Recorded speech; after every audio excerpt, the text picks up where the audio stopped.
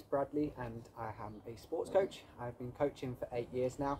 I started off as a young performer and athlete myself, moving on to coaching throughout my late teens, helping other people develop themselves within specific sports.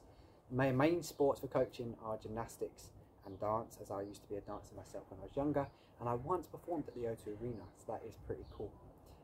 Now I work in a primary school in Tottenham.